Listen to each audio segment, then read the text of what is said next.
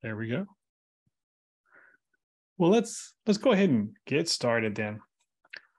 Welcome, everyone. I'm Mike Coffey, president of Imperative Information Group. For over 24 years, Imperative has helped risk-averse businesses make well-informed decisions about the people they involve in their business. And in addition to doing that, we do a ton of other kinds of educational services, including webinars like this. And this will be webinar 13 or 14 that's recorded on our website and is approved for credit. And so you can, if you're not watching this live, at the end of the webinar, there will be a code that you receive in order to get the research credit. But if you're watching it live, just watch the webinar and we will email you the research information. First, we'll ask you to complete a poll to tell me how I did, and then we'll send you the research information. So you can get it that way, or you can come later to the website at imperativeinfo.com/webinars, and all our recordings are there as well. And I will just add that every week I drop a podcast called Good Morning HR, the podcast where I talk to business leaders about bringing people together to create value for shareholders, customers, and the community. And all of those episodes are approved from anywhere from half an hour to a full hour of research credit. And some of those are even approved for business credit or ethics credit for HRCI certified professionals. So that's how I spend my time, plus consulting with our clients around their employment process, their employee selection process, and the occasional employee relations issue. But I've got an amazing team back at the, in the background at the back office at Imperative, doing all the hard work. So I just get to spend most of my time doing fun stuff, speaking at conferences, and helping clients solve their problems. So that's about me. Let's jump in here and find out about you. I am going to launch a poll here. I say I'm going to launch a poll here. There we go. Launch the poll. Continue. There we go. So tell me who you are and what your current circumstances are. A couple questions. I want to know what your role is, and compared to a year ago in your recruiting role at whatever level you have recruiting, what kind of challenges have you had as far as ethical issues? Kind of curious. Okay, people are still answering. I'm going to grab a drink of water.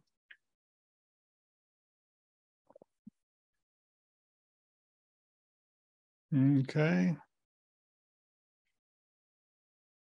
Still give you a few more minutes to go ahead and finish that out. There's about a third of you, it looks like, have answered. I'm going to shut it down in 5, 4, 3, 2, 1. Ending the poll. Let's look at the results. So it looks like about a quarter of you are in-house recruiters. None of you are outside recruiters, so we can make fun of them today. And some of you are just about over half of you are HR professionals with some recruiting, employee selection, and responsibilities. And 17% of you are someone else. So whatever that means, I will, I'm glad you're here anyway. So, and then as far as compared to a year ago, what kind of pressure are you experiencing?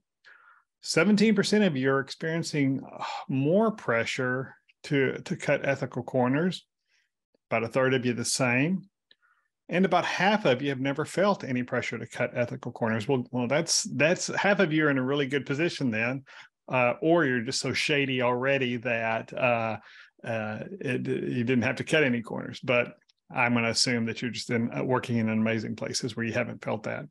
But so that kind of gives us an idea of where everybody's at. So about half of you feel some pressure, and a number of you are feeling more pressure. And then on the flip side, another half of you have really never felt that pressure. So we're going to talk about some of those issues today.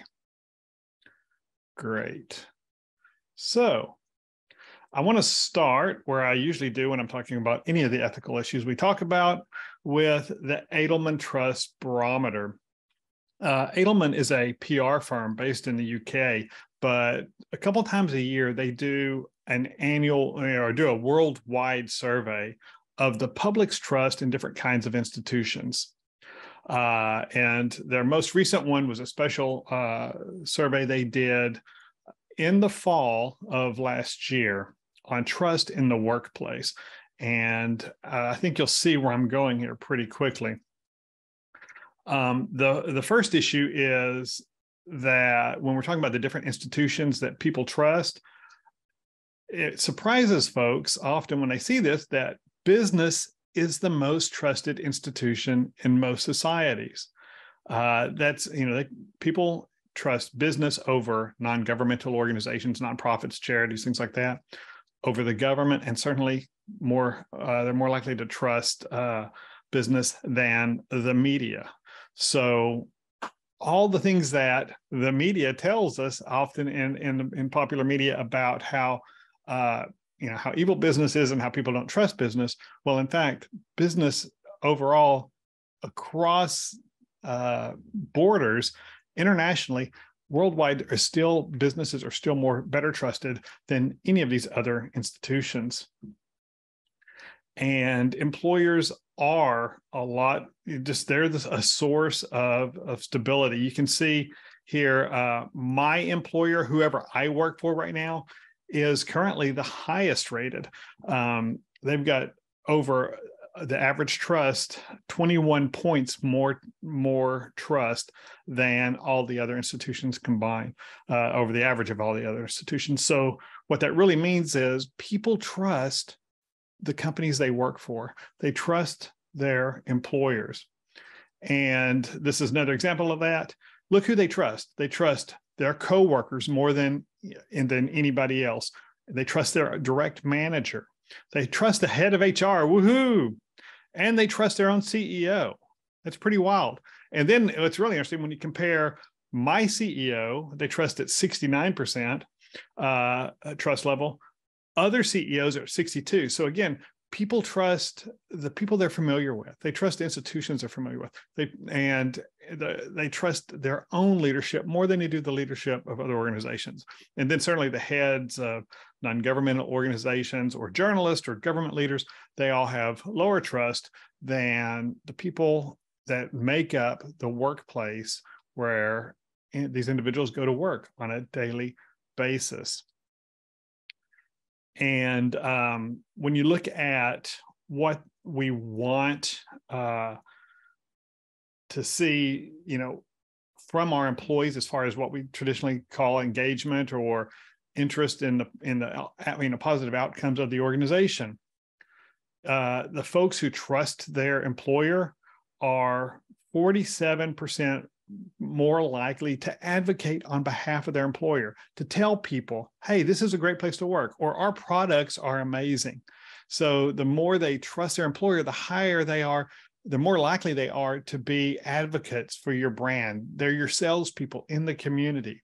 They're a lot more likely to have a higher level of engagement. They're proud of their organization. They support our objectives. They're more loyal, and they have a higher level of commitment.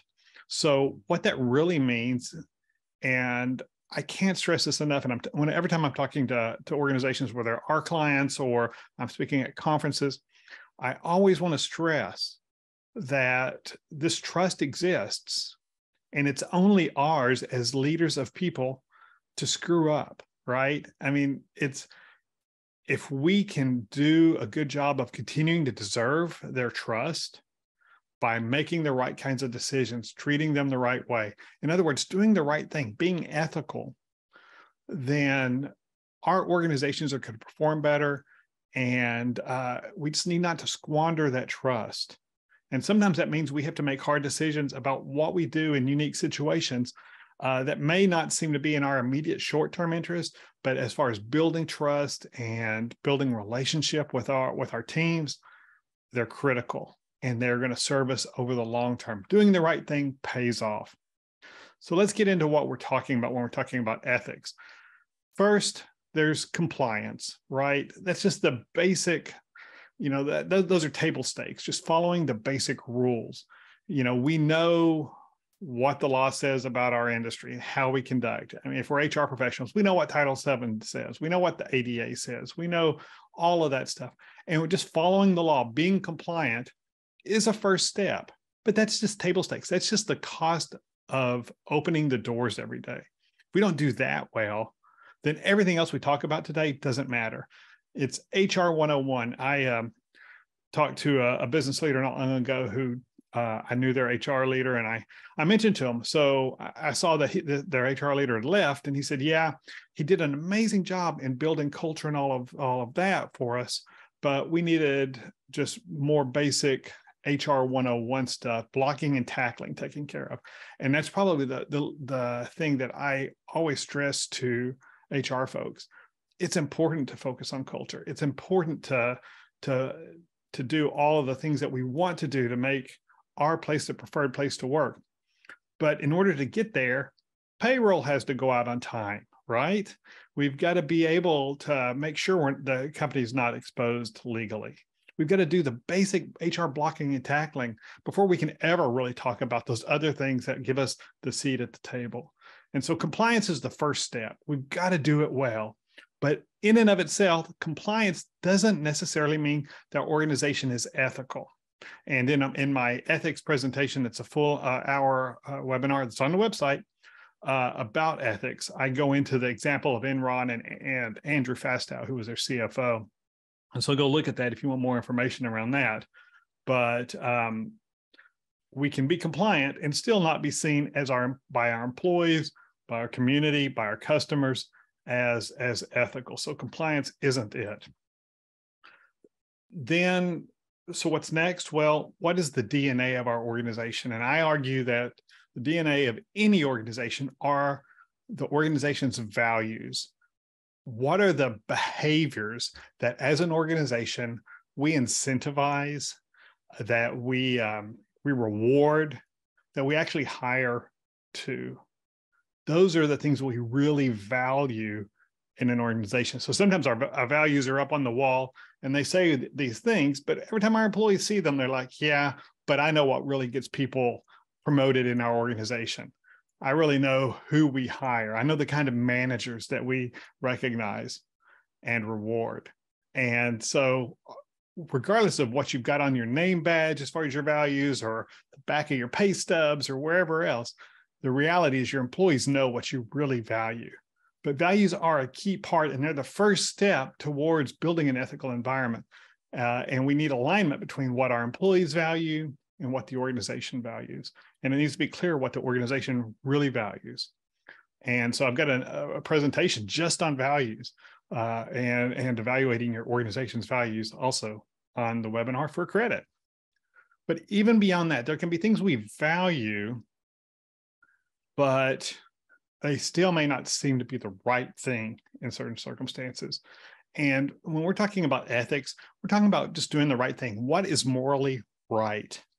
So compliance is certainly part of that, and making sure that we're protecting our stakeholders, our investors, our employees, providing a safe work environment, protecting the investment of the company, protecting the organization's reputation. Those are all critical. But beyond, there are situations where one person's ethics and personal, our values drive our ethics. The things we value drive our ethics. But it's possible to live according to my own values and still be seen as unethical by society. We don't always have full agreement as to what is ethical in society. And that's what the rest of this webinar is really going to be about. Because we may not agree with what's morally right or wrong in different situations. And if you've got issues here on the screen that in the last few years we've dealt with. As some people love Elon Musk's purchase of Twitter. Some people hate it.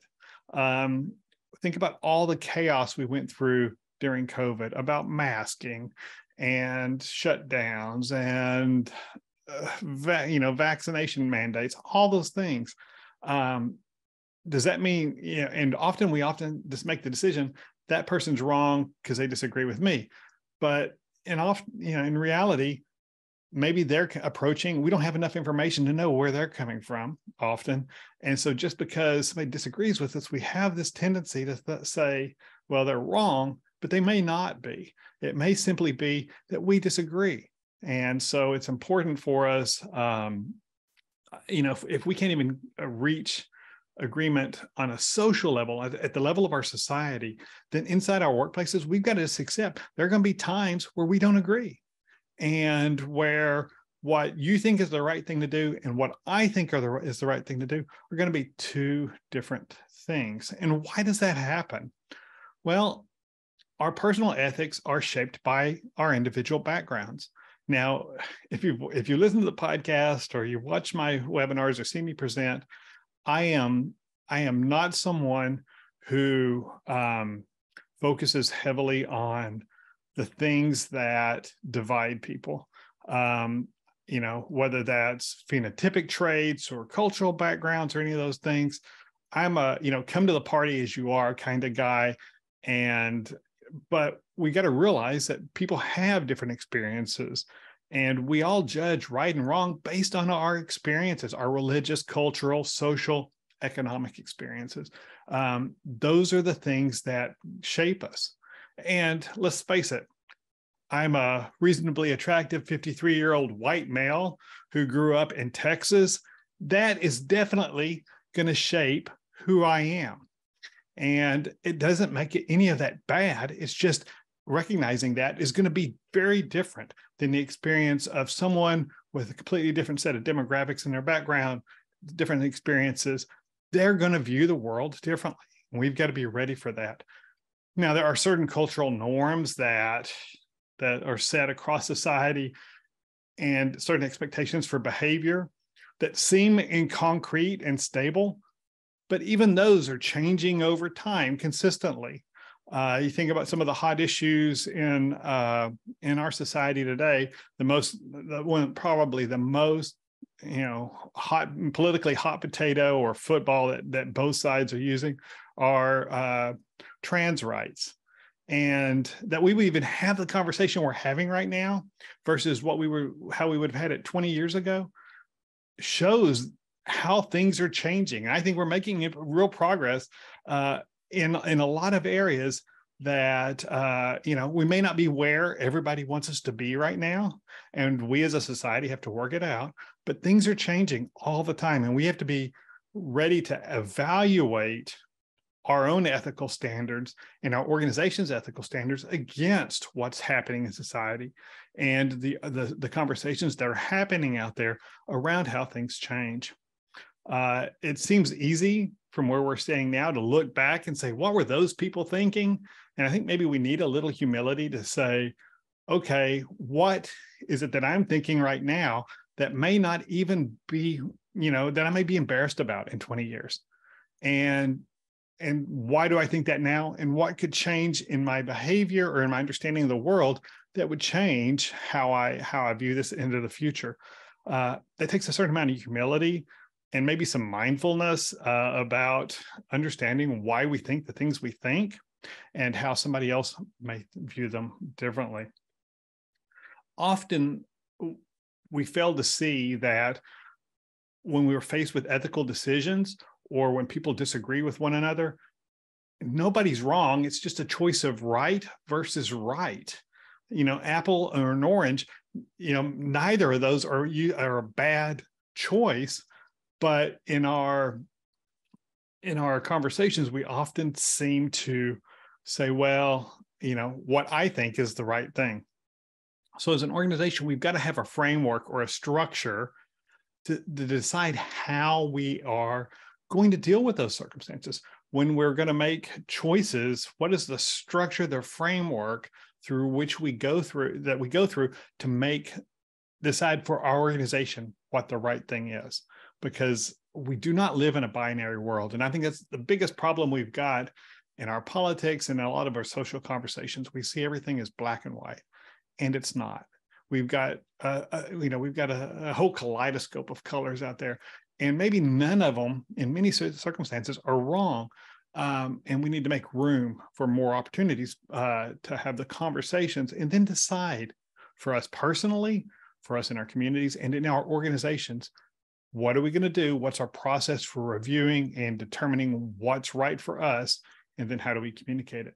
And one way we do that, certainly if we're for those of us who are professionals and have some sort of code of conduct for whether you're an HR professional or you're an attorney or whatever it is, there are organizations publish codes of conduct for people in that profession. And that's one way to do it, right? Just, a code of ethics, codes of conduct. We can look at it and say, this is what we do. If I'm an attorney, I can go to the professional ethics for lawyers and say, okay, here's the challenge I'm facing, and kind of here's how we need to respond to it according to our professional ethics. And there are fewer black and white ethical standards published out there for HR professionals, but there are different certifications that are available, and often, for instance, HRCI, for somebody who's HRCI certified, they're at least requiring you to go and think about these things, that you've got to have some continuing education around ethics for any your certification cycle. So, certifications are a great way to start those conversations for professional organizations. Now, in our organizations, the larger organizations, especially those that are publicly traded, have some sort of board. They've got a corporate governance system in place that includes policies and practices and accountability that their board or other leadership has put in place to protect the shareholders' interest, to make sure that managers in the organization aren't self-dealing, that we are not only complying with laws, but that we're also not just the black and white of the law, but also the spirit of the law. Maybe we're also focused on things like corporate social responsibility and those kinds of things as an organization. We say, these are the things that this organization supports. On LinkedIn, a few weeks ago, I posted a poll about how socially active do we think organizations should be? And I'm surprised that over half of the respondents said they thought corporations should stay out of politics or even commenting on social issues. Well, another thing you would see if you looked at the whole Edelman survey is that is the exact opposite of what employees want from their employers. And, when employees have said they want to see their workplace, their boss, their companies they work for, in their leadership, take stands on social issues. And so we've got to balance that. Some organizations have said, especially in the last year or two, hey, we're not going to talk about these social issues at work. That's not what we're here for. And good for them. I mean, that at least they've made a decision, and they're not getting drawn back and forth by not, by being wishy-washy about what their position is. So good on them. But I think the trend is going to be more and more for employers and companies to take positions. But I think they don't have to be as black and white binary. You're never going to please everybody, but I think you can say, we as an organization generally treat people this way. This is how this is a society we'd like to be part of and that we're working to create. And then some people will say, hey, I love that. I want to work for you. And other people are going to say, no, that's awful. I don't want to work for you. But at least they know what you stand for. And then, of course, once you say that, you have to stand for it. You have to include that in your planning and how you run the organization. And how those decisions are going to make a difference in your organization. They're going to affect your culture. When you start making it clear to the rest of the organization, to the people you hire, to your customers, but also the employees, prospective employees, candidates who are looking, the more they understand who you are, the more you're going to attract people who agree with those value sets. And I love this quote by John Amici. I use it in a lot of presentations, but I think he's really right. It's the outliers that really reflect what our culture really is. What bad behavior do we as an organization support, because it gets us the outcomes we want, even if the behavior isn't right. So what kind of management things that shouldn't happen do happen, and we look the other way, but we still reward that manager for high performance in some other areas. Those are the things that really define our culture. And really, those are the things we value. If we value that manager who beats his people up all the time, and that's what gets him results, and even if it's results in 40% annual or 50% annual turnover, we'll live with it because he's getting us results. Well, there's your problem. Okay. And eagles don't fly with turkeys. You're not going to keep the best employees when you have that kind of culture. And what you're going to get is more misbehavior, more misconduct when you reward misconduct. 1 in 5, about 20% of employees experience pressure to bend the rules.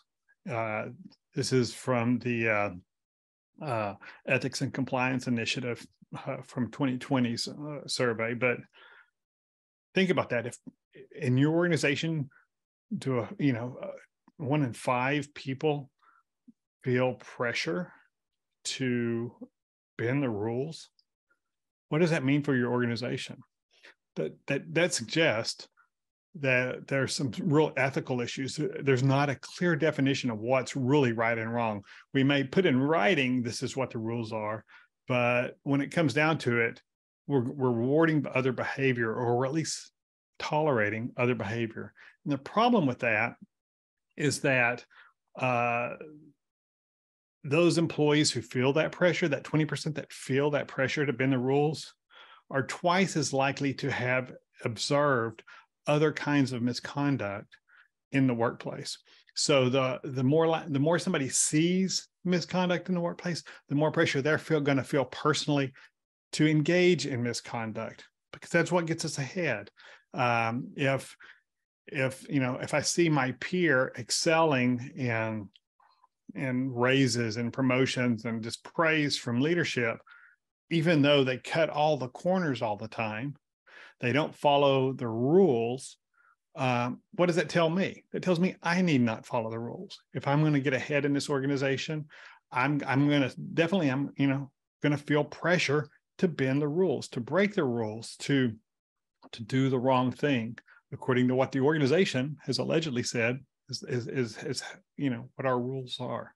And so we need to realize, when we're tolerating bad behavior in our organizations, we're delivering a cognitive dissonance to our employees, and it makes them less certain that that what they're supposed to do in different circumstances, and that the organization is really what it claims to be.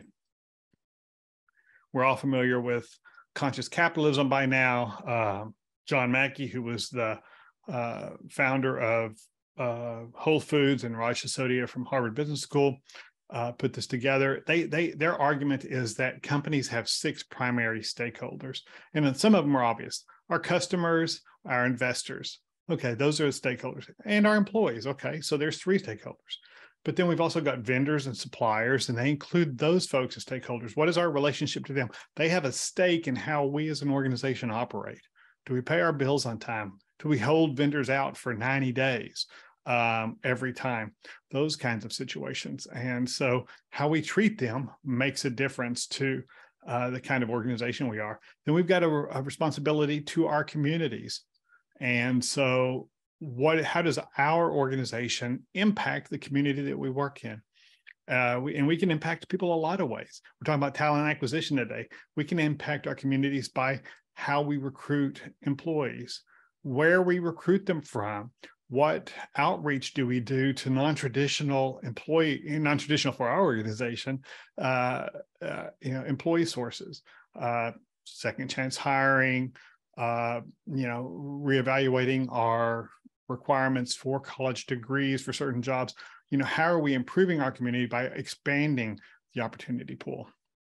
Then there are other circles like the media, other government and unions, activists, all kinds of other outside individuals who also have at least an interest in what our organization is going to do, and probably it's fair to consider their interest as well as we develop what our organization says is right and wrong and how we're going to conduct business.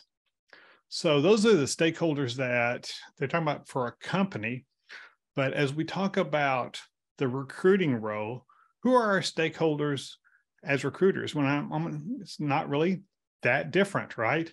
Certainly the companies, owners, and investors, they're stakeholders.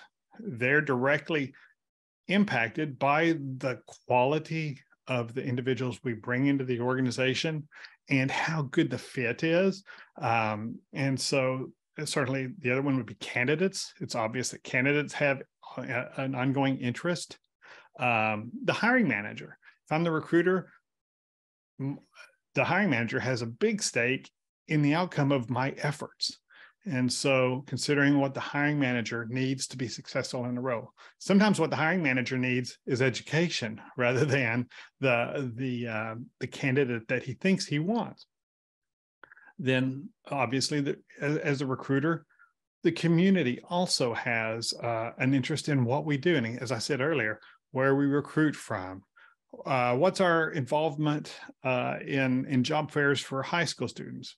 What's our involvement in just helping high school students or the emerging workforce get skills like interviewing or understanding how things work in applying for a job and those kind of education things. Those are things that recruiters are experts in. And how can we share our, impact the community by just sharing our knowledge? And then obviously the government. That's another obvious stakeholder. We spend a lot of our time and talent acquisition and HR looking at what government requirements are, Title VII, OFCCP, whatever organization, ADA, all those things. We're looking at compliance, but also trying to understand, hopefully, what the intent is there and trying to find ways to achieve higher social outcomes than just strictly following what the law says and requires that we do. So let's jump in the chat box real quick. What other stakeholders might there be in the recruiting and a recruiter's ethical behavior? Who else has a stake in a recruiter's ethical behavior? Just drop it in the chat. I'd be curious to see what you think. Now, if you're watching the recording, you're not going to be able to do this, but and I'm just going to sit here until somebody says something at least. So, who else has an ethical interest in what a recruiter does? Other employees. There's a good one. That's not there. That should be up there. That makes sense. Other employees definitely have to. They're going to be impacted by who we bring in, and in our recruiting process, do we let nepotism creep in?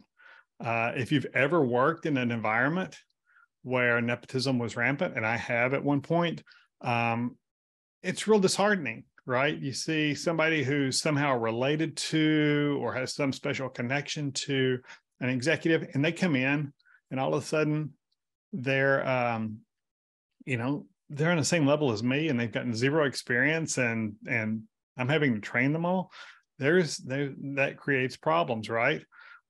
Customers, definitely our customers are impacted by the quality of and delivery of who we put into a certain role, and especially if it's roles that where quality is an issue or they have to somebody's interfacing with the customer, and we've got to get the right skill set and knowledge there. Our internal staff, onboarding specialists, and the people who are helping integrate those new employees into the organization, vendors. Basically what we're saying, I think, is the same set of stakeholders that the organization has are also going to come back to looking, impacting. We're going to impact the same way with what our behaviors are as the talent acquisition experts. Oh, Kyle, that's great. In the healthcare environment, our patients' families. And that's something that's really true, right? They're not our customers. They're our customers, community, but we're going to impact them in how the people we require, and the environment certainly. All those things that we said on the previous screen for for companies that John Mackey and Raj Sisodia put out there, they're also going to impact what we do. So the thing is, there's no standard set of ethics for all recruiters. And each organization is going to have to decide for itself what ethical talent acquisition behavior is based on the organization's values and how they're recorded in policies and procedures. And a lot of this is, unfortunately, we figure it out as we go, and we don't have a lot of guidance. And so that's the importance of being part of your local SHRM chapter and other networks and communities where you can go ask, hey, I've got this unique situation. What would you do in this situation? Or what would you consider? Well, I've put together 7 high-level ethical statements for talent acquisition purposes that I think may be helpful to start the conversation. Now, these are my creation, and they may not reflect your organization's values, but what statements would you add to the law beyond comply with the law, or what statements would you add to your ethical statements as talent acquisition professionals that aren't here? I said comply with the law, act in the best interest of the company, educate hiring authorities, communicate in a timely manner. I hear all kinds of complaints from both applicants and hiring managers that they don't get the feedback that they need in real time. Now, I know I also hear from recruiters all the time that managers are hammering on you to hire people, but then they never respond when you need to schedule the interviews or need feedback on the candidates. Be honest and transparent. Cast a wide net for talent. Treat all candidates fairly. What else would you add to this list of just, this is gospel according to Coffey, this is my stuff? What would you add to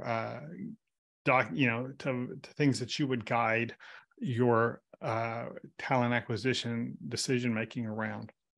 Anybody got anything else you would add to this?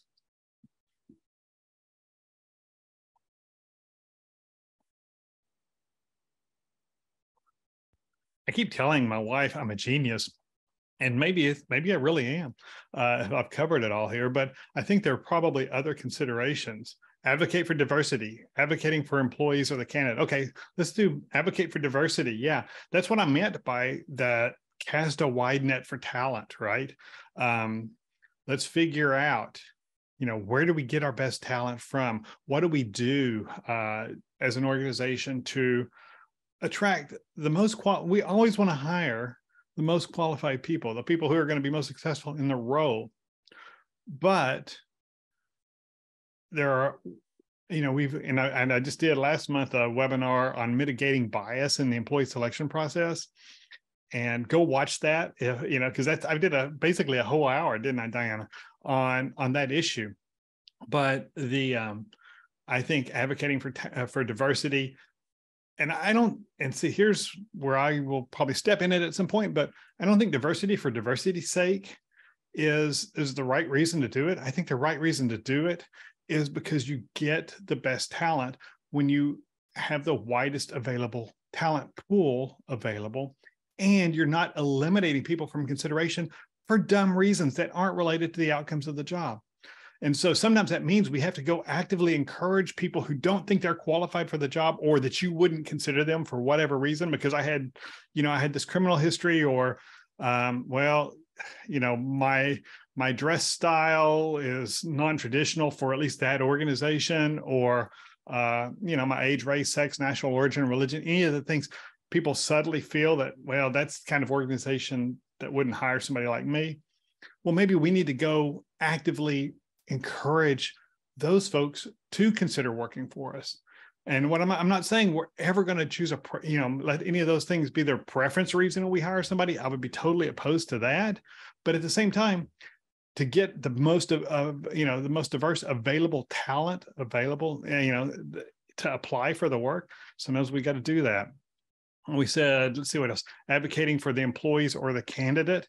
Yeah, making sure that, and by advocating, Courtney, I'm guessing you mean advocating for them and ensuring that they're treated fairly and that we communicate with them and that your hiring managers aren't knuckleheads in how they evaluate candidates. Because we've all worked with those managers who think they've got this unique insight into the human soul, and they will definitely apply that sometimes. And it means that the better qualified candidate doesn't get fair consideration because either they've got a bias for this candidate or against this candidate, and neither of those are really job related sometimes. Consistency. Oh, preach, Helen. That's right. Consistency is so important in how we do things. And your employees see the inconsistencies. Your applicants may not have enough relationship with you to know that, but your employees definitely see when we're inconsistent in our processes, where somebody, one process, somebody jumps ahead of the line, ahead of everybody else for some reason, but we're not sure why.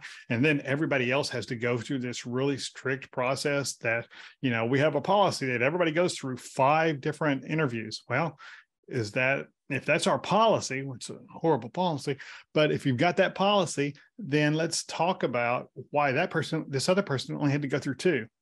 And why do we have these different situations that seem, Diana, that's right. Inconsistency equals discrimination. Often it does. And even if it doesn't mean discrimination, your candidates or your employees are going to think it is. Anytime people feel like they weren't treated fairly, and often that just means they don't have enough information, we haven't been transparent with them enough, they're going to feel, every applicant you ever had thought they were the most qualified person for that job, right? And so short of any transparency or understanding of why they didn't get the evaluation that they thought they deserved, they are going to think it was discriminatory, it was unfair. Actually, lack of transferable skills rather than industry experience. Right. We often look at, I think that could go for all of our qualifications. Actually, we set these qualifications and sometimes the qualifications aren't the only measure of whether somebody's going to be able to really be competent and perform well in this job. And so we need to look at what are their real skills, what are the competencies they bring, what can we ramp up to make somebody successful in this job. The fact that somebody has been in this industry for 15 years, maybe that's a competency. Well, it's not a competency. It's just a fact that they've got 15 years experience. But does that mean they were good at it for 15 years over somebody who's only got 4 years experience and may really have all the competency and really be a rock star at it? So when we say we need X years of experience, or we need this particular college degree, or even this certification as a requirement for the job, we may be eliminating a lot of qualified candidates in the process. Optics are everything. That's true. And so I think that's why transparency is really important, Courtney. Because if I'm doing the right thing, I shouldn't, in most cases, be really that nervous about sharing the outcomes and the reasons for the outcomes. I get the question a lot from clients about how much they should discuss how with an applicant who wants to know how the criminal history that they had affected the hiring decision. And a lot of your attorneys, go talk to your attorneys. I'm not your attorney. I'm not an attorney. I kept my soul. But a lot of your attorneys will tell you, don't ever talk to them about anything. And I just kind of disagree with that. I think if you've got the time as a recruiter to have a thoughtful and meaningful conversation with somebody about your considerations around your hiring decisions, I think that's always to your advantage. Because if they understand that, and you're not saying, you're not pointing out something that was obviously a discriminatory, illegally discriminatory decision, then the more they understand that, the better off they are going to be and the better they're going to feel about it, rather than thinking they were just treated completely unfairly for some protected class reason and go talk to a plaintiff's lawyer. So use these in your organization. build your own as far as trying to decide what are the values and the ethical guidelines we're going to use as an organization. So one last thing, and I meant to create a poll for this, and I just realized I didn't ever create this poll in Zoom, but in the past year, just let me know which of the following pressures or temptations have you or your hiring managers do you think you faced? Consider factors that are illegal. Has that come up? And nobody's going to want to admit all of this with their name associated with it in the chat, but let's just say it this way then. When I've done this presentation, people raise their hands saying that they're still getting requests from hiring managers to consider factors like Title VII protected classes, or the ADA or the ADEA. Don't hire people who, we don't want to hire anybody. We want a young person for this job. We don't want somebody who's old. We want new ideas. You hear those kind of things. Sometimes employers are asked, or recruiters are asked, to consider things that aren't illegal to consider, but aren't really related to the outcome of the job and success in the role. I think an example of that is when a hiring manager has a preference for graduates from a certain college. And I see this in the engineering area. Well, we only want engineers who come from this school, or we're going to always prioritize them. Is that going to get you the most successful engineers? Or is that going to get you a bunch of engineers who have this, or coming at things with the exact same training, exact same background, and probably limiting the creativity and the diversity of thought in the organization about how you might solve specific technical problems? Other ones would be to overlook or ignore items suggesting that a candidate may be unqualified. Sometimes we've got a candidate who's not qualified, but a hiring manager wants to ignore that because there are other things that they really like about them that aren't related to the job. And sometimes recruiters feel pressure to hide relevant information from decision makers. And I've talked to recruiters who say, well, sometimes I feel like, yeah, this is relevant, but I'm not, I feel pressure not to tell the hiring manager about it because I'm afraid they may overreact and give it too much relevance. Well, I would argue that's not your job as a recruiter. Your job is to help that hiring manager make a well-informed decision. So you need to go educate them. But I think, if the information is relevant, you should probably share it with them. There's a whole list of them, and I want to get through some of these scenarios before we run out of time today. So when you get the notes, you can read through the rest of those. So let's go through some scenarios. What would you do? Just drop it in the chat. The hiring manager told you she doesn't want to hire a heavy person for a role because they are lazy.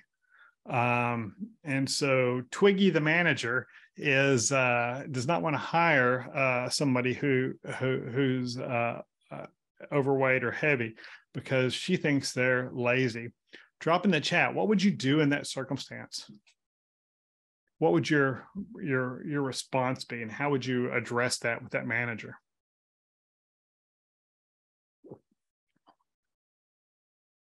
And while you type, I think this is not uncommon.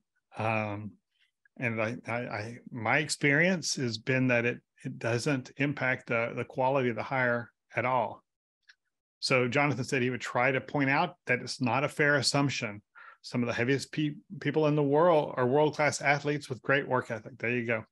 And let's see what else.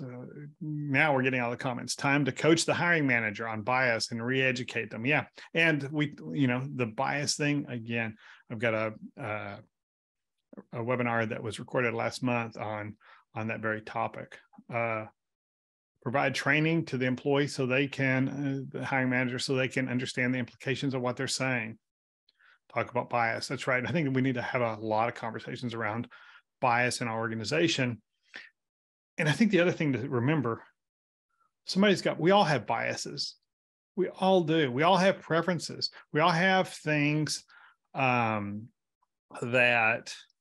we prefer, and it doesn't mean it's wrong. The thing that makes humans really successful is pattern recognition. But sometimes we're misapplying those patterns. And so we really need to evaluate, okay, this is the pattern. This is the reason I feel the way I do about the circumstance.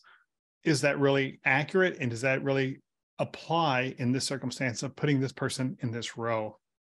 And definitely talk about unintended bias. The bias king himself, Rodney Klein, said, talk to them about bias, but more important, talk about what appeals to them the most, which is getting the best employee. Yeah. So what's in it for me for eliminating my bias? I may get a better employee out of this process. I think that's key. Let's look at another one.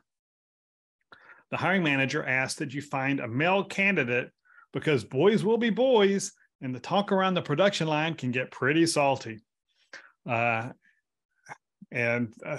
is, yeah, Diana, I'm sure I'd be intimidated if I got the look from you, Diana. But Diana said he'd get the look, and Rodney said run. Yeah, exactly. This is going to get you sued. First of all, we've got a strict compliance issue here. But again, we're tolerating bad behavior in our organization, is what we're saying, and we're going to say, we've got this bad, unhealthy environment that we're going to tolerate because they meet their production quotas, maybe. Jackie said, suggest HR or a hire manager look into the conversations. Yeah, exactly. This may be enough to start an internal investigation and figure out why the culture is so bad in this work group. Good.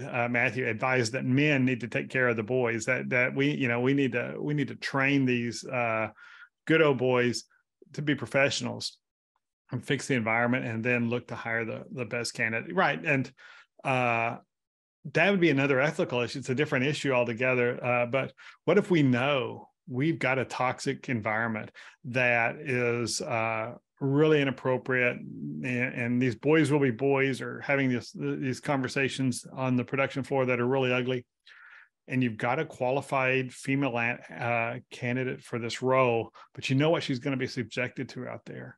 It's a whole other ethical issue. But what do you do in that circumstance? Maybe management is unwilling to change that, or they're working on it, but they don't want to fire everybody, so they're trying to get this. So what's your responsibility to that candidate? Do you at least give them a heads up? And by giving them a heads up, are you telling them, take this job so you can sue us for a Title VII violation down the road? And so, those are challenging questions about what's your responsibility. How do you balance the responsibility of the organization against your responsibility to the candidate, to make sure that you're being transparent about what they're walking into? That'd be a hard one to do. Let's look at this one. Company owner told you to hire a specific candidate for a posted position because he's a good kid and his parents are the owner's friend, but the candidate is not the most qualified person. What do you do in this circumstance? Is this an unethical request from the owner of the company?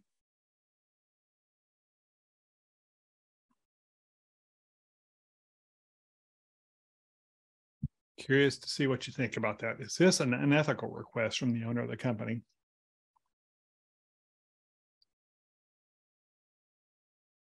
I can hear all the clicking going on. Yes, it's unethical.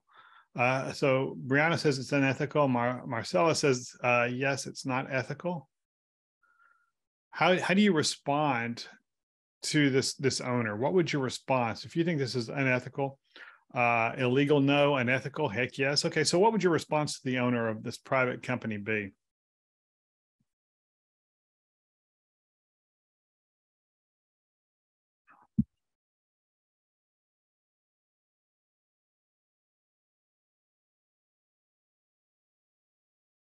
How would you address that?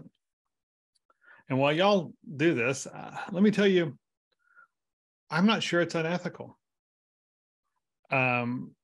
When it's the owner of the company, you're protecting. It's ostensibly it's the owner's money, right? And if the owner makes a conscious choice to hire somebody who's not the most competent person for that role and waste their own money on it, it's a horrible business decision. But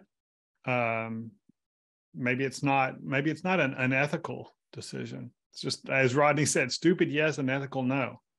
I think when the request comes from someone other than the sole owner of the organization, it's different. I think if it's certainly a publicly traded company or even a PE firm where the stated purpose of the organization is to make money for the PE firm, then always putting 100%, putting the best person in the role is the ethical thing to do. The other side of it is, I would be very comfortable telling the owner, okay, well, if we've not posted the job yet and you just want to hire this guy and put him in this role, great. But if we've posted the job, we have an ethical responsibility to all those candidates who applied to make sure they're evaluated fairly. They took the time to apply, even if it was 3 minutes or 10 minutes or 20 minutes to go through the application process. We owe them a little something. We owe them to at least be, to be treated fairly in the process. So I think there are a lot of different considerations there. If there are other qualified candidates, it can lead to a discrimination issue. Yeah, if somebody happens to have be in a protected class and this person's not, at least it gives the perception that it's discrimination. Now, if the decision really wasn't because that person, if it had no issue, the age, race, sex, national origin, religion, or other protected status of that candidate didn't play into the hiring decision, then I don't think you've got a discrimination issue. I think what you've got is just somebody spending their money in a bad way, maybe. And Jackie said, strongly suggest the owner at least interview other qualified candidates and hopefully realize there are better choices. That's a good approach, Jackie. My concern with that is I think you'd have to evaluate, is this the kind of owner? What's my experience with this owner? Is this going to be somebody who's made his mind up? He wants to give this kid a shot and maybe he plays golf with the kid's dad all the time or whatever. And we know he's not going to change his mind. He's already made a commitment to his buddy. He's going to hire his kid. Then do I really want to waste these other candidates' time? Is that fair to them? To do that. So those kind of considerations, I think, really need to come in place there. So great comments here, guys. We are at 58 minutes. And so when you get I'm just going to show you, when you get the slides, you'll see that there are just a lot of questions here that I put together, and they don't have answers. But I think this may be your version of Cards Against Humanity for your next HR meeting. Maybe y'all go through and ask these questions of one another and have conversations around some of this.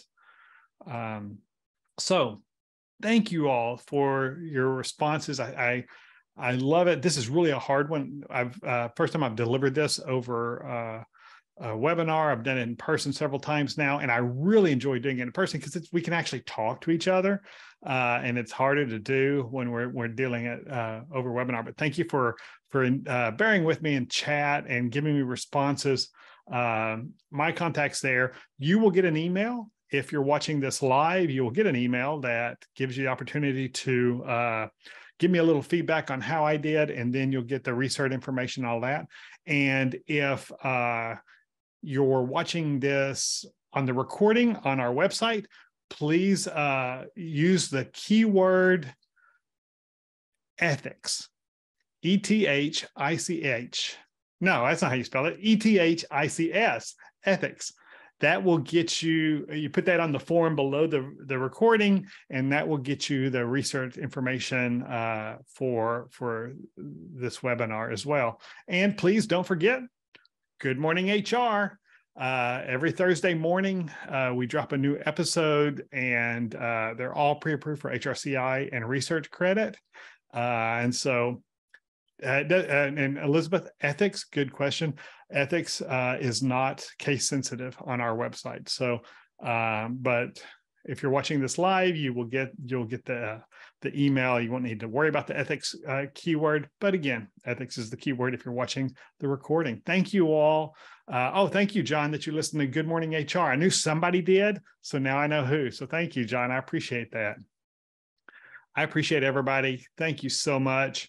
If you have questions, I'll stick around for a little bit and answer any, but I will. Thank you, Jackie. So, but if there aren't any questions and but I'll stick around as long as people are telling me how great I am too. So that's always great too. Thank you, Helen. Well, I sure appreciate it. Y'all have a great week.